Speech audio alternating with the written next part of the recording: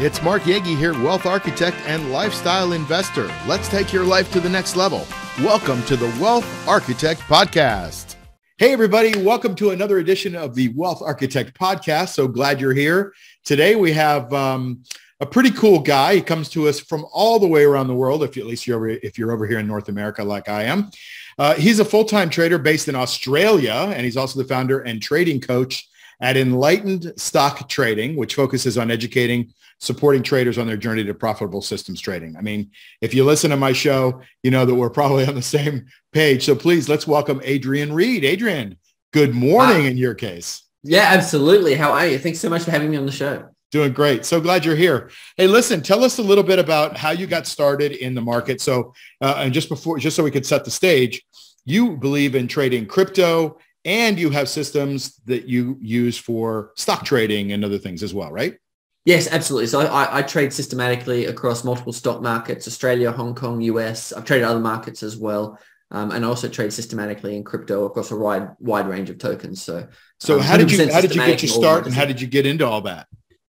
Yeah, look, my first exposure to the markets and the thing that really got me excited about it was a board game called the Stock Market Game that we found while we were on holidays when I was about 8 years old. The one in the 1950s, right? Yeah. I have that game. It wasn't in the 50s, but it wasn't quite that long ago, but that's the game, right? Right. And, I have that game. Yeah. Yeah. So good. And we played that as a family, at least my brother and my father and I, and became paper billionaires, and that was amazing. And it's like, this is so fascinating. It goes up and it goes down, and you buy low and you sell high and you get rich. And that was great. And so I had a first kind of positive exposure to it just through a game, right? But it didn't really become practical until I started in the workforce after university. And it didn't take me long working in a corporate job to realize that I didn't want to do that forever. And so I don't know, it must have been a couple of months in, I said to my dad, hey, how do I invest so I can retire? and he laughed at me because I only just started in the corporate world, and he told me what he knew, and that started the journey. But it was a long and windy path after that for me to find my approach that would really work for me.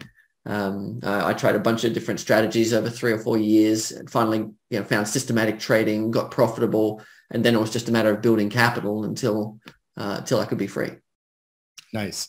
So, I mean, you've said the word systematic trading, and why don't you break that down a little bit for us? What does that mean, systematic trading? It sounds fancy.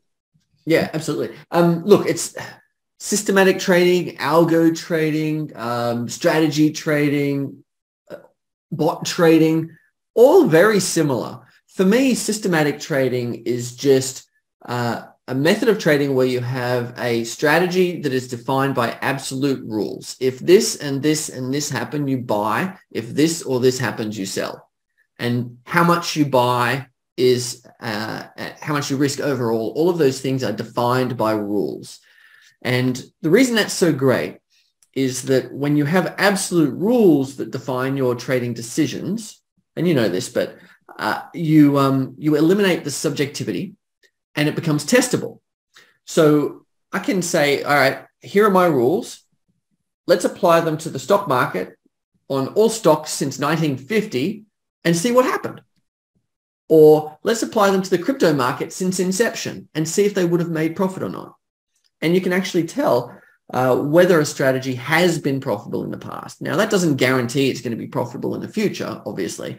But if a strategy has not been profitable in the past, pretty much a guarantee it's not going to be profitable in the future.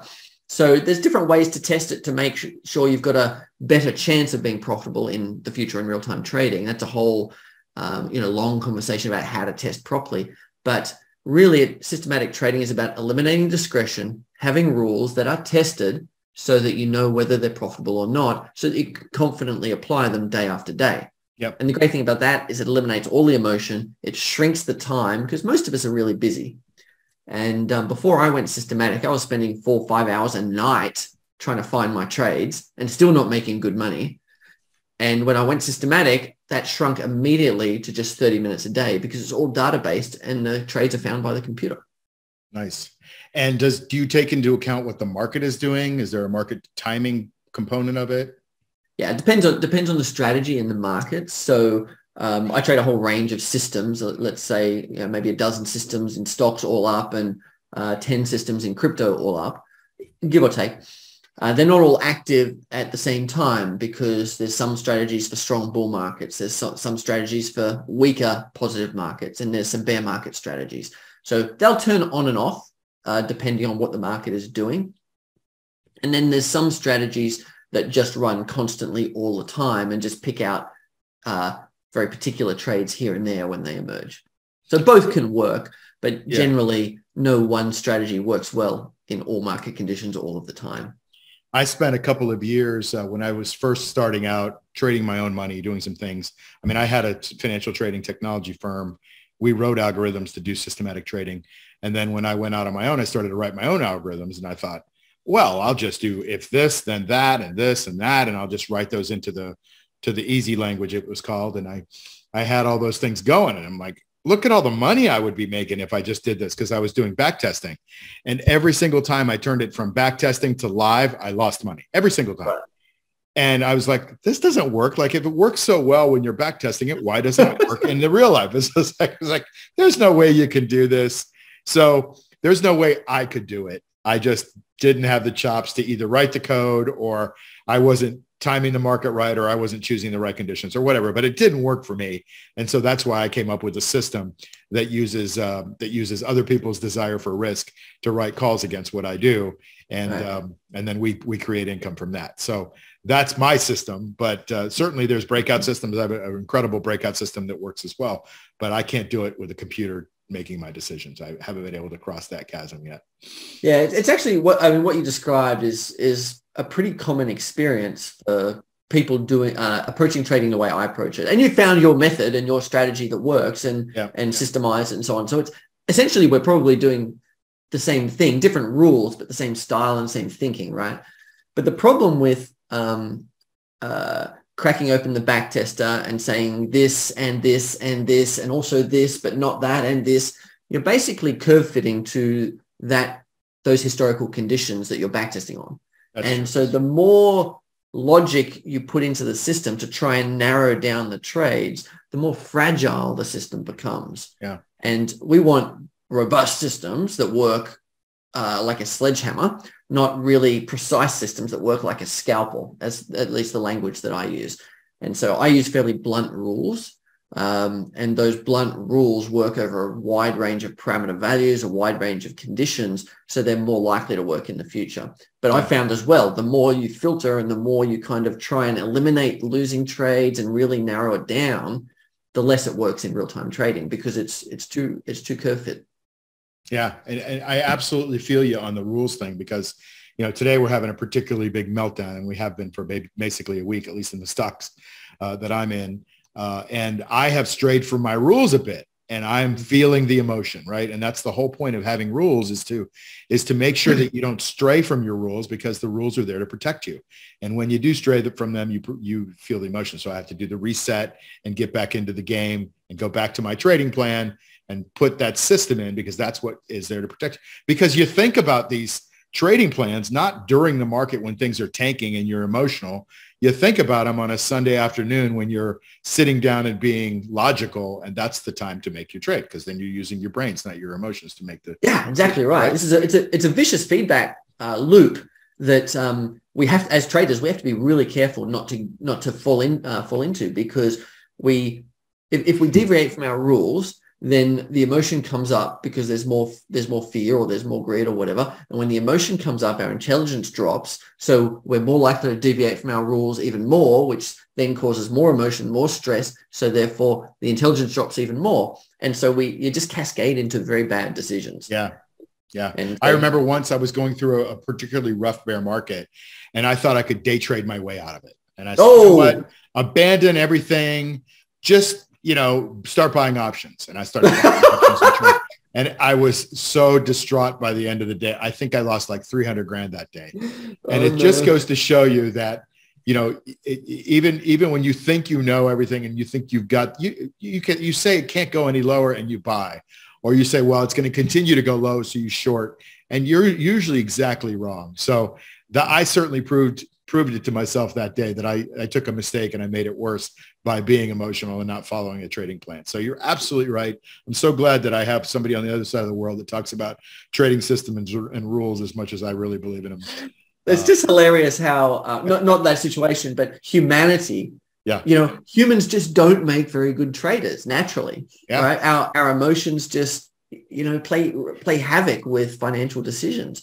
And so putting those rules in place is critical. If we don't have rules to follow, the emotions drive the decisions. And in finance, that's just deadly. Yeah. Trouble is, we've got to have the confidence to follow the rules. That's it. And so how do we do that? Well, I mean, that's a whole big conversation, but that's a lot for me. That's a lot about the back testing rigor to really dig into how do those rules perform and all of those things. But there's one thing which is interesting that you said, which I wanted to pick up on if you don't mind. Yeah, let's do it. I've also thought in the past, I could trade my way out of this, or this is a better decision, and lost money, not 300 grand, but that would have hurt. What I started to do was every time I thought I had a clever idea about how to fix something or change something or make it better, I would convert that idea to a rule and then test it and back test it over as much data as I could get. And what I inevitably found is probably 98, 99% of the time, my trading ideas were terrible.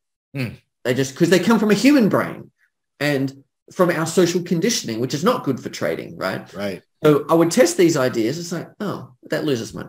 It's like, oh, that loses money. Test another one. Oh, that loses money. And after doing this hundreds and hundreds of times, I started to realize that any clever idea I had about the markets was probably not that clever. And that then conditioned me to just follow the rules. Yeah. So it takes a lot of stress out of the trading when you just give up on you submit to the rules. Yeah. Surrender to them and just follow them, because most of our clever ideas are not that clever. They're not. As long as you have that relative conviction, then it's easier to follow the rules, right? Yeah. You have an experience like I had. I'm sure you've had some experiences. They make it easier to follow the rules, but we're still human. We still stray, right? And we still make mistakes. I think I see in the background, it's a little fuzzy. Trade your system, not your emotions. Is that what it says? Correct. Yeah, absolutely right.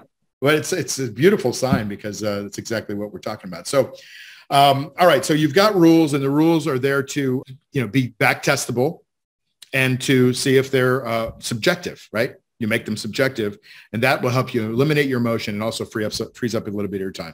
So that's the summary of the beginning of our conversation. Why don't we jump in and listen? This is not financial advice. This is entertainment, if nothing else, maybe some information, but go see your financial professional, all that stuff. But without getting any specifics about any stocks or cryptos, give us an example of maybe a couple of rules that we, so we can understand kind of what's in your head and how you go about creating a rule, and maybe which ones that you might use. Hey, it's Mark Yegge here to tell you about our cash flow machine trading program that's designed to teach you how to make safe, reliable income. Now, we shoot for 2 to 4% a month of income and growth in your portfolio. And we have courses to teach you how to do this yourself or inside a mastermind community. And the best part of that is it only takes about 20 minutes a week to implement. Now, while 2 to 4% a month doesn't sound like much, I show you exactly how we took my IRA from $111,000 to over $500,000 in just 19 months without huge risk. I'm not telling you this to brag, just to show you that you can do this too. So to learn more about this program, go to cashflowmachine.io. That's cashflowmachine.io, and you can learn more.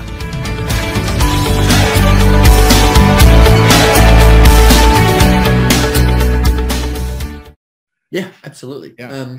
Look, again, really important to, as a trader, for anyone listening, when you hear rules or ideas or strategies from someone else, you've got to be able to test them for yourself, because I can't tell you how many trading books I've read, and I've taken strategies directly out of the book published by well-known people and tested them, and they don't work. Right. I've done the same. Yeah. So really important to test things for yourself. But having said all that, here's a good example. So US stock market is not trading so hot right now. We're in a bit of a bear market. So it's nice to make money on the way down. So a lot of people will buy and hold and make money on the way up, but far fewer people will short sell. Yes. And, in 30 words or less, short selling means borrowing a stock from the broker, selling it at a high price on the market. When it drops, buying it back at a lower price and giving it back to the broker. And you made money on the way down because you sold high and you bought low instead of buying low and selling high. So that's short selling in a nutshell. Now, if you want to make money shorting stocks, one strategy that works fairly well for me, or works very well for me, is you wait till the market is clearly going down. So the whole market has to be going down. And this is all about momentum and weight, the weight of the market, the weight of the investors' kind of outlook, right? So the market has to be weak. When the market, as in like the S&P 500, rallies and then rolls over again, that's usually a pretty good time to short weak stocks. So stocks that are already in a downtrend, when the market rolls over in a downtrend, you can get short. And when you're short selling, the risks are pretty high because the best you can do is you can short sell at whatever price the stock is, let's say 100. The best you can do is it can go to 0. The worst you can do is it can go to infinity, 200, 300, 500, 1,000. Yeah. Now, realistically, stocks don't go from 100 to 1,000 overnight. So that unlimited risk is a bit of a fallacy if you're sensible. If you're trading penny stocks, you can get yourself into trouble. But if you're trading large caps, it's usually okay. So, but because of that risk, I don't just short 1 or 2 names. I will have 30 stocks that I short all in small positions because if one of them goes wrong, I don't want it to hurt me. So I'll take 30 weak stocks that are already trending down. When the market is down, rallies and rolls over, I'll get short a range of stocks and then the momentum is down. I put a profit target in a little way down. How far down the profit target should be depends a bit on, your preferences, but somewhere in the vicinity of 15 to 50% can work, right? You've got to test these for yourself. And then it tends to continue to decline. A lot of the stocks will hit the profit target within a couple of weeks. And if they don't and they start rallying again, you just get out. So as an example strategy, that's kind of the framework for a short side system that I use. It works really well in bear markets and it keeps you out of the bull markets. So when the markets are strong, you're trend following or buying and holding. When the markets are weak, this kicks in and you make some money on the way down. Does that kind of give you a good example? That's a perfect example. So let me dive into that a little bit. Let's say the stock is at 100. It's rallied to 105 and it's starting to roll over again. And now it's back to 100 and you short it, right? Based on your strategy. And now it goes to 95. Mm-hmm. Do you have a trailing stop on it? Do you give it room to go all the way back up to 100? Or do you have a trailing stop that kind of follows it all the way down? How does that work where you guarantee that you're not round tripping yourself and basically losing money on something that you had a nice profit in? How does that work? Yeah, look, that's the perpetual trader's problem, isn't it? Because when we have a bit of profit in a stock, we don't want to lose it, or in a trade, we don't want to lose it and give it up. Yeah. In this particular strategy, I don't use a trailing stop, but I do have an exit which will protect some of the profits. Because what happens? So I have a stop loss because I don't want to lose too much. So let's say I got in at 100, I'll have a stop loss a little way up, maybe 120, 130, something like that, a little way up, a long way up. And that's like a fail safe. Okay. If the stock falls, I have a momentum sort of indicator that says if it turns back up, get out.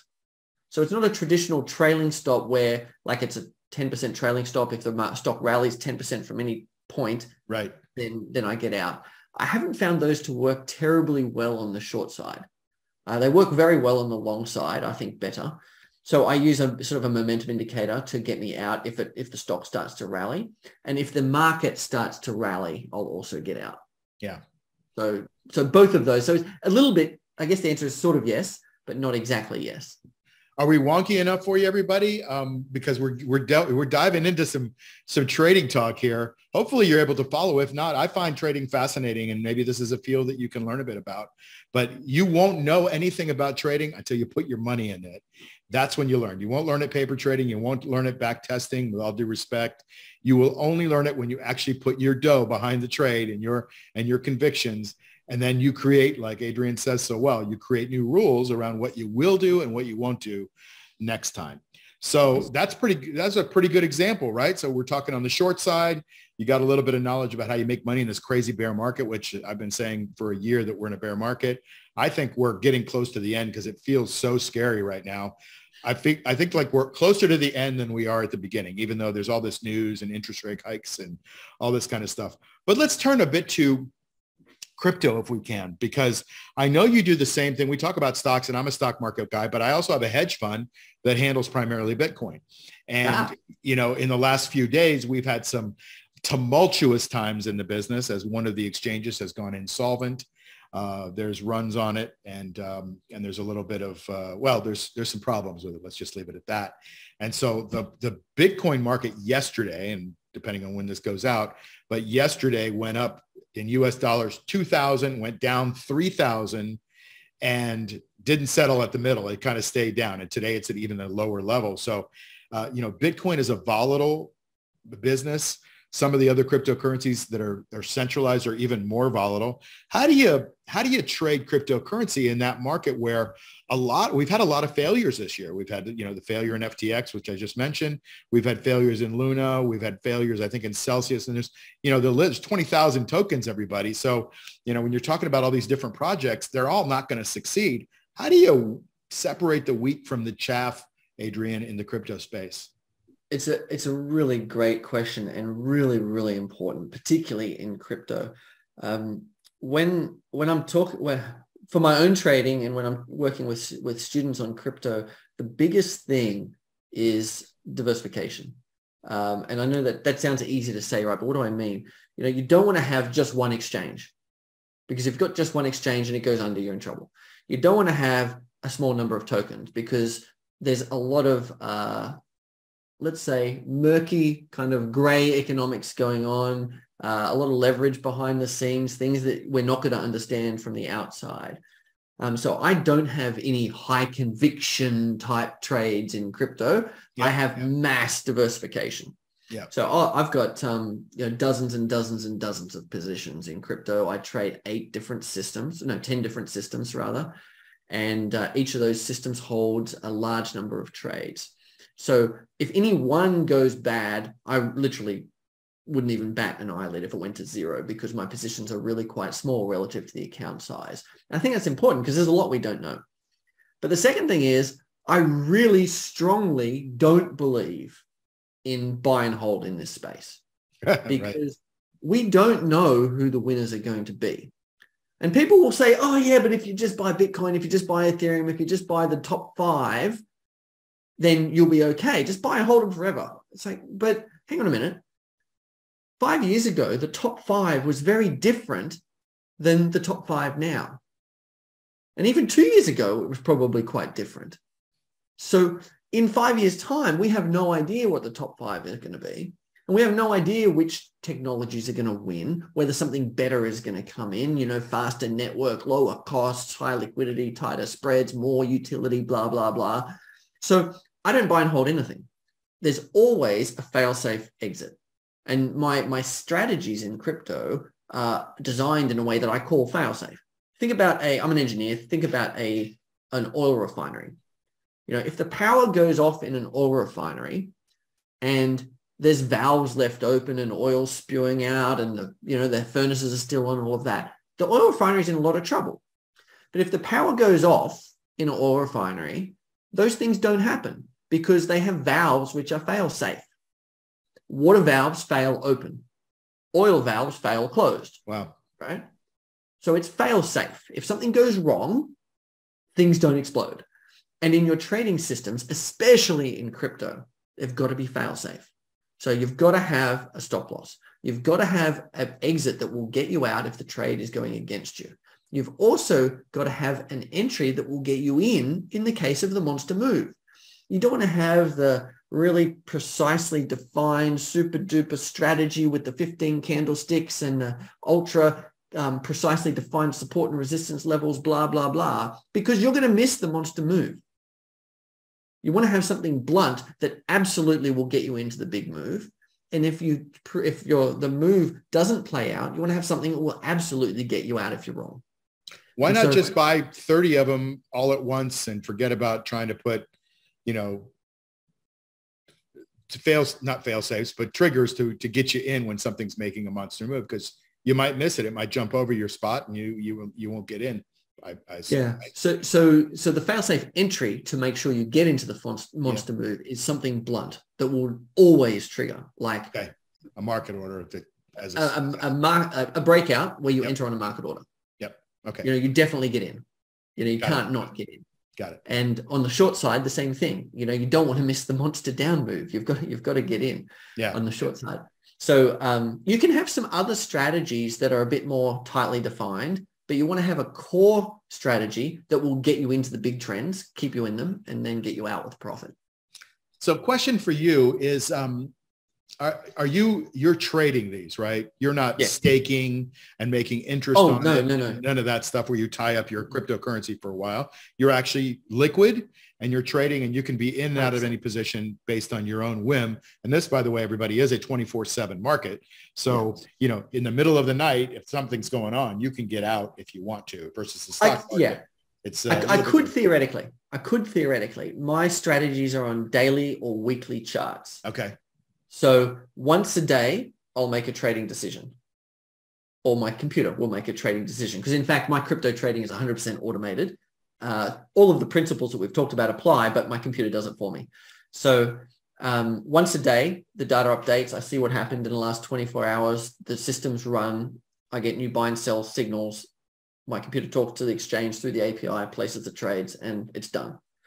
The stop losses for my strategies that have stop losses are in the market. Some stop losses are next bar on open. So if it touches a certain level during the day, when the new daily bar starts, I'll get out. But, that's just nuance and strategy design. Yeah.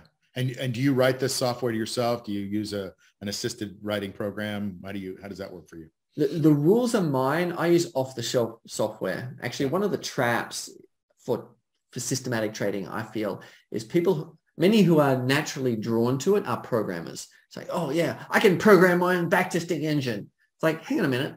You're going to spend weeks or months programming a backtesting engine.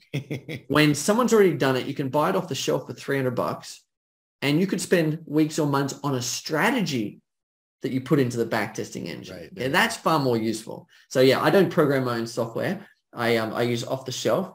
And if there's any complex coding, I outsource it. That's fascinating. Well, that sounds really cool. It sounds like you have a lot of fun stuff going on. You are pretty much a left brain guy, engineering background. You like checklists and systems and processes and procedures. And I love all that. I think that's great.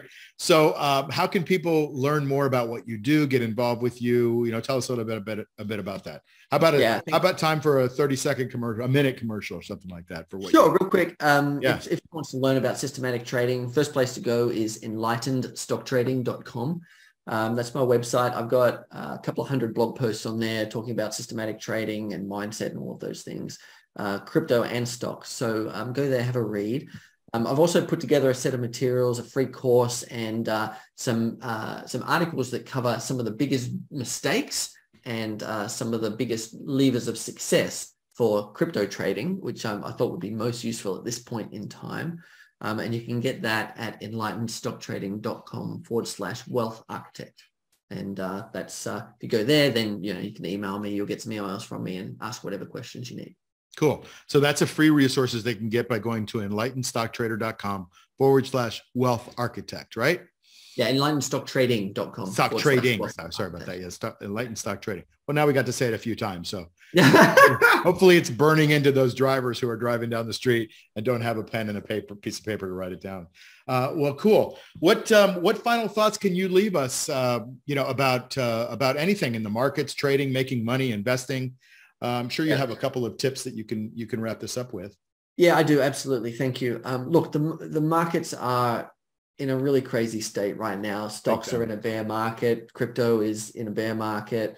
Emotions are high. People are losing money. The biggest biggest drivers of long-term success are having rules that will keep you safe, positive rules that have a positive expectation of profit, and having confidence in those rules and trading them with low risk and low leverage. Too many traders try and get rich quickly by using leverage because they think they're on a sure thing. But in the markets right now, there are no sure things. And so I trade very conservatively. If you want to win the game, you've got to stay in the game. So don't use a lot of leverage. Don't risk a lot on each trade. 1% per trade risk is the maximum that people should be risking if they're trading actively. And follow your rules. And if you don't know how to follow your rules or you don't have confidence in those rules, reach out to me and I'll show you how to, build that confidence so you can and keep yourself safe. Good stuff, Adrian. I love it. Risk management, everybody, really critical thing. Mindset, another critical thing to trading. And these are two things that most people don't talk about. They're like, what stock should I buy? What crypto should I buy? I want to double my money. I want to buy options. I want to do all these risky things. And Adrian is telling you about a couple of ways that you can mitigate the risk. And like he says, if you want to win the game, you got to stay in the game. So I want to thank you, Adrian, for your time, your wisdom, and being on our show today. I think you dropped some really cool bombs for us. I love some of the knowledge that you've thrown our way. So thank you so much for being here. And it was nice to have you. Pleasure, Mark. Thanks so much for having me on the show. Yeah. And to all of you who are listeners and watchers and viewers, I thank you so much for being here, and I'll see you next time on another edition of the Wealth Architect Podcast. Remember what I always say, never give up your power in your health, your wealth, or your time. Have a great day, everybody. You've been listening to the Wealth Architect Podcast with Mark Yegge. Follow us on iTunes, Spotify, or wherever you get your podcasts. Like and subscribe on YouTube. Share and tell your friends. See you soon.